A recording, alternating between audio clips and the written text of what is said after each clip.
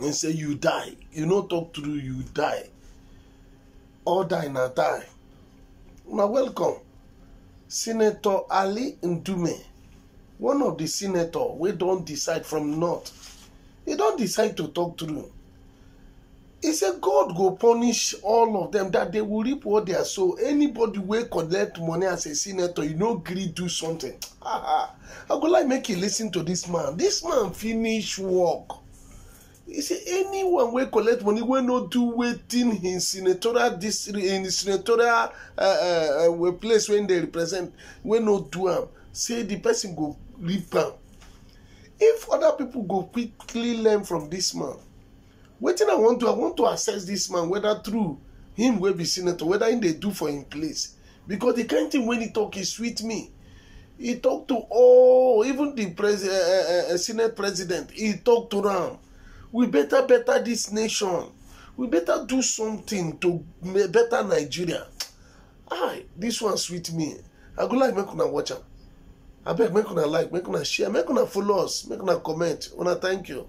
We're going to give an update. Oh yeah, make una watch. Thank you. Whether you are a Christian or a Muslim, we are leaders in this country. We have a responsibility.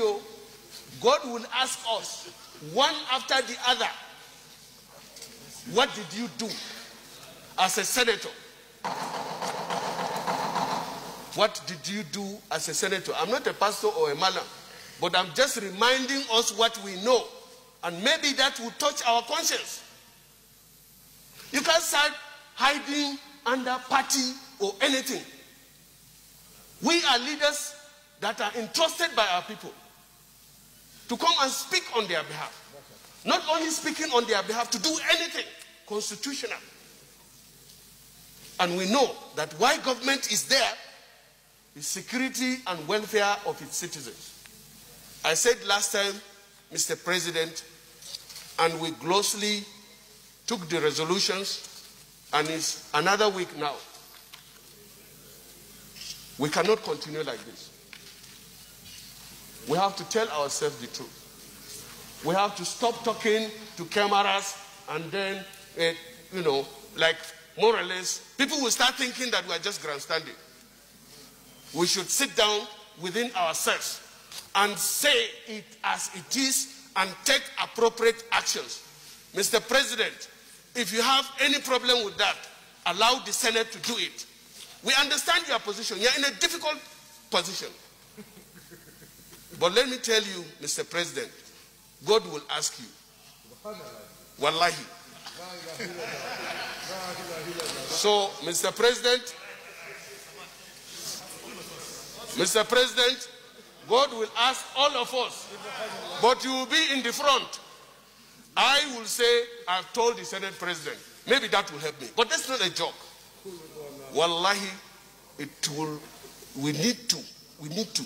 Enough is enough of this. Enough is enough of us coming here to stand and talk. Even the one I'm saying now, when it will not matter. But it can. This is not the end. The Constitution is clear. It did not limit what we can do. The limit, we have not reached the limit. Let us consider it and see if we have to go further. And you must lead. Because that is what you swore to do, to protect the life of Nigerians is number one. In fact, is why we are here.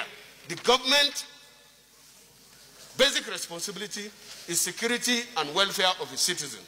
So, Mr. President, I want to conclude that yes, these motions are there. I did not speak on Katsina, not because I don't care about it, but everybody must have a chance to say something. And I believe that if you allow us, everybody has something to say, a little bit different from what we are talking about.